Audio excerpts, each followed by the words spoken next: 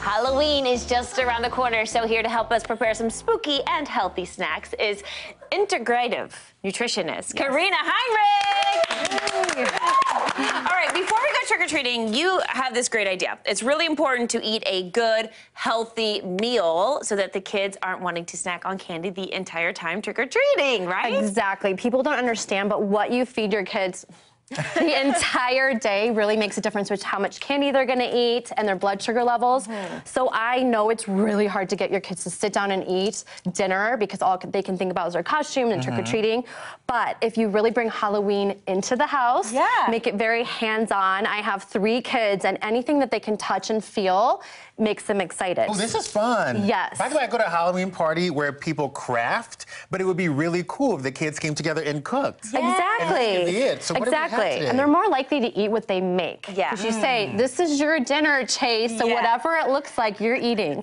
But this is a spider-webbed pizza. Wow. Very easy to make because, especially if you have really little ones. So get whatever crust. This is cauliflower crust, or you can get whole wheat. I do like to kind of push a little bit of health if they don't know, because they're already going to be eating so much sugar.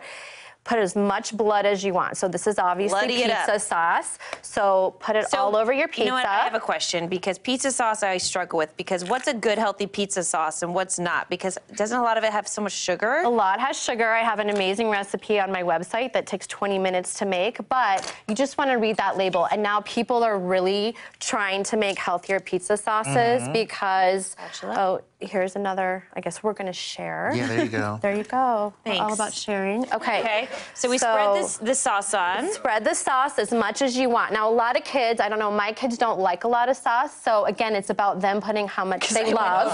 But you're calling it, well, Justin has a big lump. Yes. But that's spooky and scary because this is blood. So then you get... hematoma. Yeah, you get your spider web. Okay. So what is this, string cheese? Like string cheese that I cut into 4s. You get organic string cheese. So do a little cross. And what part of the spider web am I making? We're making the whole spider web, and this will take you like a few minutes. So make the cross, make it go all the way around your pizza. Cross. My bad. Okay. And then you're just adding it, and your spider web can be as big or small. This is really cute. Then you cut smaller little pieces, and these kind of go around. Again, your kids are making this, so whatever they think looks like a spider web. I mean, that's really like very Picasso spider web, but I love it. Spider web than mine. I love it. I don't know what I was doing. A lot of kids have a lot of allergy things. They're gluten, they're vegan-free, they're all these things. You can get, like, this is amazing. What's vegan-free? I don't know. I have no idea. It's a new thing. Didn't you hear? I'm vegan-free. You can get dairy-free cheese, cauliflower crust, gluten-free crust. I mean, really now sky's the limit with... Okay, now I see what I'm doing. Okay, especially if you're having other kids come over to make dinner with you. Okay, then I want you guys to take a black olive, and if your kids don't like black olives, they do not have to eat this. So you can get the little ones that are already cut, and you're gonna make a little spider with the little feet. Okay? That's a creative idea. I mean, you can get fake ones, but again, we're all about just adding in those veggies that they're gonna eat. Yeah. What are some other good veggie options that would go on the pizza? Yeah. I mean, we have bell peppers, broccoli. I mean, my 3 kids are very picky, so I have to be really creative. Yeah. And so that's why any chance I get to try to allow my kids to eat more vegetables, we're gonna do a vegetable skeleton. Okay, let's do that. Because I need a crudite for my party. Okay, Can I take a bite of this? Is this cooked yet? Nope. All right. I feel like you're nervous about that. Okay. We're nervous. Let's do We can have as many veggies as we want.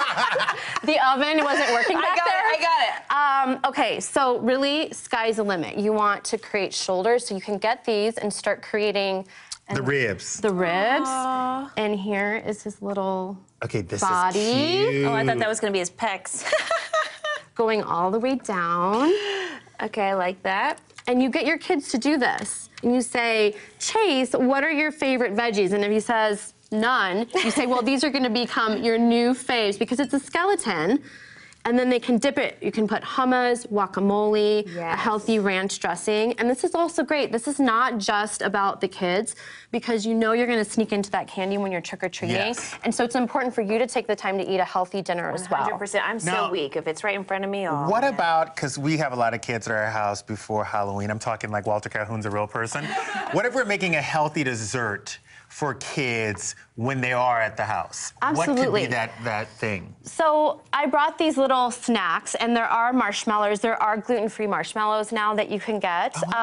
But kids think they're eating dessert, but really it's healthy peanut butter and apples. And before you go trick-or-treating, before you eat any kind of sugar, you're gonna wanna get healthy carbs in you, and you're gonna wanna get fiber. You want your blood sugar levels to always remain balanced. So all of these foods right here are gonna do that for you and your kids. Wait. All you Amazing. did was split up an apple. An apple, put peanut butter, and you make the teeth. Wow, this is really good. Kids exactly. So if your kids don't want to eat the vegetables, then they're getting the apples. They're getting that fiber in somehow. Now, my goal is always to make sure my kids are well fed, well hydrated, because the worst thing ever is when your kids are out and you see that energy level kind of go down.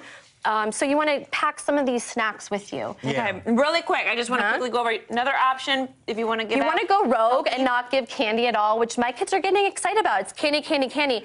You can give all of these. Don't give toothbrushes or raisin boxes, okay? You don't want to be this skip house. Do not be that person. Fun toys, and my kids love these. I loved these. No, do not be that person at Halloween. You don't. Your house will get wrapped. You can give the full candy bars to make up for it.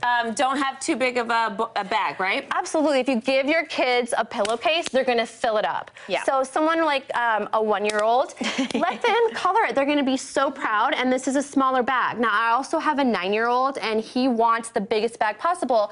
So it's all about your wording. Oh, wow. Hey, buddy, this bag is going to be so full and so heavy. Are you sure you don't want me to get you a smaller one? And then he's like, no, Mom, that one's great. Yes. You never want to threaten a smaller one. Okay. So this is really important that they take ownership of the bag. I love that idea. Yes. All right. Thank you so much for joining You're us. welcome. It's so much fun. You guys can check out Karina on Instagram at the Karina Method to download her brand new Karina Method recipes. We'll be right back with more Daily Pop after this. I know these are actually really good. Wow. They're really good. Easy to make. This took what? Less than 5 minutes. That's in 5 minutes. Then you have to cook it.